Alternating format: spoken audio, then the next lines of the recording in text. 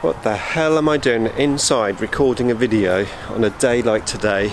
Today we are going to compare the Necron Catacomb Command Barge versus the Destroyer Lord in our quest to find out what is the best HQ. It's coming right up. Necrons! Nick speaking, and welcome to this video. And if you're new to the channel and you want to keep up to date with the Wonders of Warhammer 40k, then please subscribe and hit the bell button to turn on all notifications so you don't miss an upload. I hate motorbikes. Okay, so today we're going to continue our quest to find the best Necron HQ in 8th edition. The Destroyer Lord versus the Command Barge, in what I hope will be a fun and informative video. Okay, so time to pit the Necron Destroyer Lord versus the Necron Catacomb Command Barge. Which one of these units will win? Well, let's find out. Stupid sunglasses. Can't see a thing. Okay, so first of all, the points. The Destroyer Lord comes in at 110 points and the Barge comes in at 124 points after a recent chapter approved reduction. Now you still have to buy an underslung gun for the Command Barge plus the Staff of Light on the Overlord in it. Of course, you've got to buy a Staff of Light for the Destroyer Lord as well. However, he is cheaper in points and he's going to win the first point in this category. Next is the stats line. The Destroyer Lord moves 10 inches and his weapon skill and ballistic skill of 3. However, the Barge moves 12 inches and his ballistic skill and weapon skill 2. So they both have strength 5 and toughness 6, and they both have a 3+ save. However, the Destroyer Lord has 4 attacks and the Command Barge is just 3. That Command Barge though has 8 wounds compared to the Destroyer Lord's 6. The stats line of the Command Barge is definitely better and earns a point for the Command Barge in this category. Okay, so in terms of keywords, both of these units have the Fly special rule, a very handy special rule and great to help you fall back out of assault. Now, the Catacomb Command Barge is a vehicle, which means if you're up against Dark Eldar, their poison weapons are going to have trouble wounding you, only wounding on 6s as opposed to 4s. So I'm going to give this point to the Catacomb Command Barge for their keywords. Now, both of these units can take relics, and the relics can actually enhance both of these units a lot. However, first of all, before we talk about the relics, let's have a look at the weapon options. Now, both of these units come with the Staff of Light for 10 points. It has 3 shots and is okay in close combat. Both units can change the Staff of Light for a Hyperphase Sword, a Void Blade or a Warsaw. Overall, without taking the relics into consideration, the best weapon of choice is probably the Warsaw. However, if you are going to take the Staff of Light, the Command Barge is probably our best character to actually take the staff because it has the Fly special rule, it can fall back from assault and it can shoot, and it's shooting on a 2+. And it's this weapon skill and ballistic skill of 2+ which is going to outshine the Destroyer Lord's 3+ weapon skill and ballistic skill, even though the Destroyer Lord has 1 extra attack. So I'm going to give this point, bearing in mind they have the same weapon options, to the Command Barge. Okay, so on to war gear options, and the first one is the underslung gun on the Command Barge. Now this is the Gauze Cannon. It is a heavy weapon. However, if you take it in the Sotek dynasty, you can then move without any penalties, making good use of that ballistic skill too. However, in other dynasties, you're still going to be hitting on 3s with those penalties, so it's still pretty good. However, you may be better off in other dynasties to take the Tesla Cannon.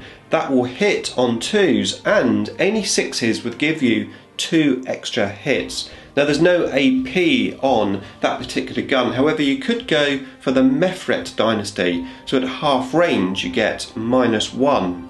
Now this underslung gun is very useful, and of course you've got the Overlord's weapon on the vehicle as well. Not only that, but it doesn't deteriorate as it takes wounds, and that is going to earn the Command Barge another point.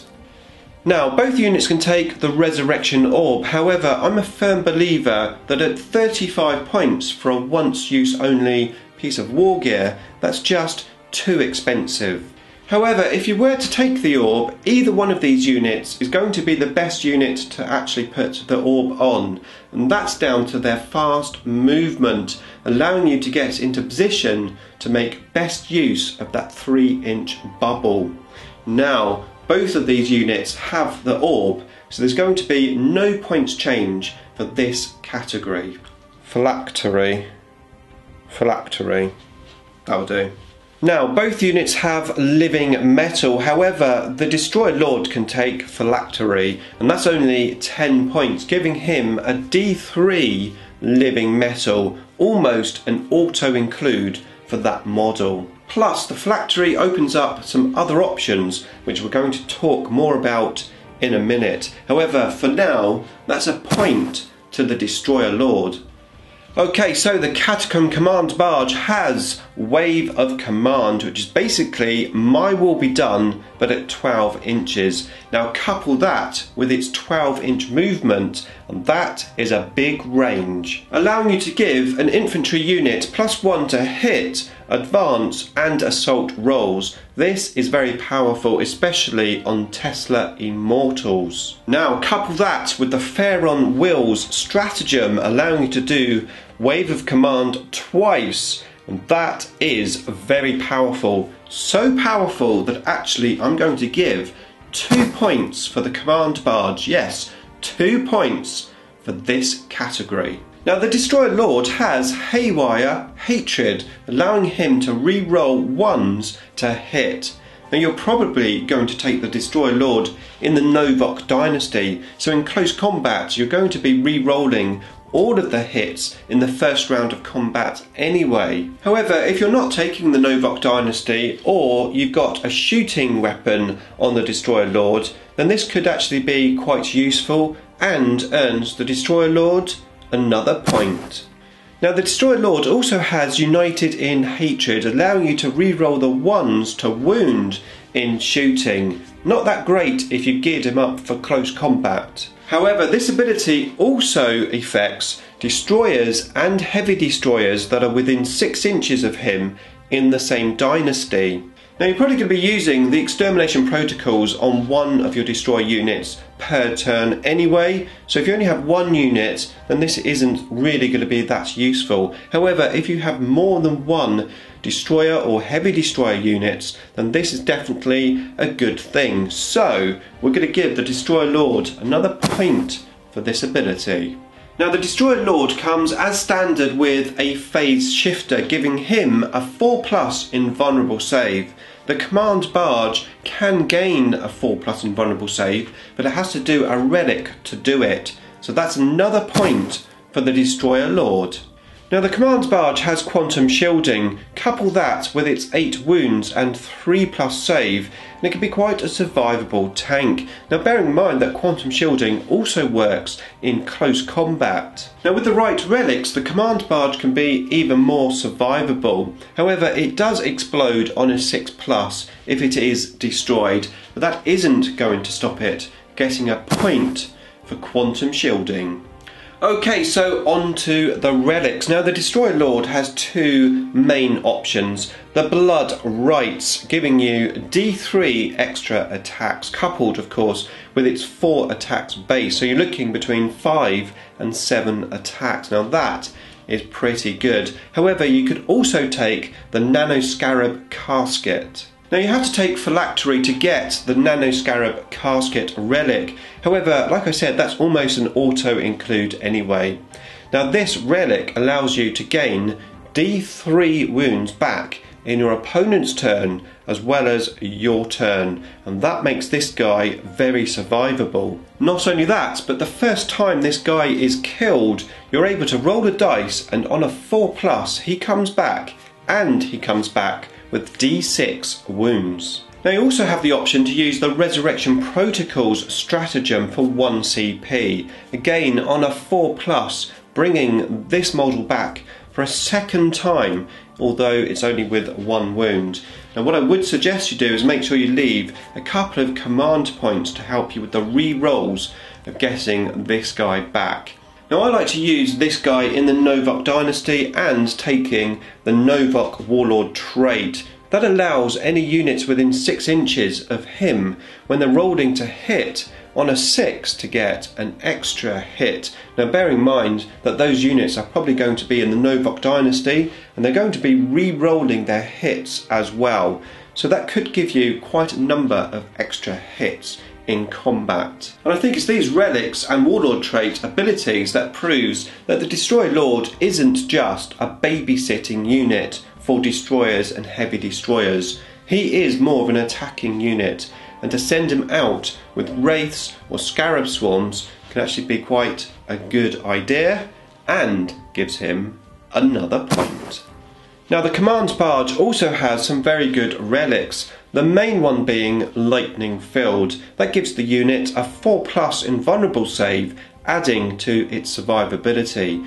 Not only that, but at the beginning of the fight phase, enemy units within 1 inch will take a mortal wound on a 4+. Put him in the Sotek Dynasty with an underslung gauze cannon where there's no penalties. Add in Hypological Strategist Warlord trait, allowing you to gain your command points as you use them, and this is a very good HQ choice. However, you could take him in the Mefret Dynasty, giving him the Voltic Staff relic, extending the range of that weapon by 6 inches and allowing you to snipe characters. Now the staff will be strength 6, -3, and does 2 damage. Not only that, but on a 6 to wound, you do a mortal wound. Now in this combo you definitely want to take the Gauze Cannon as the underslung gun, taking full advantage of the -AP of that weapon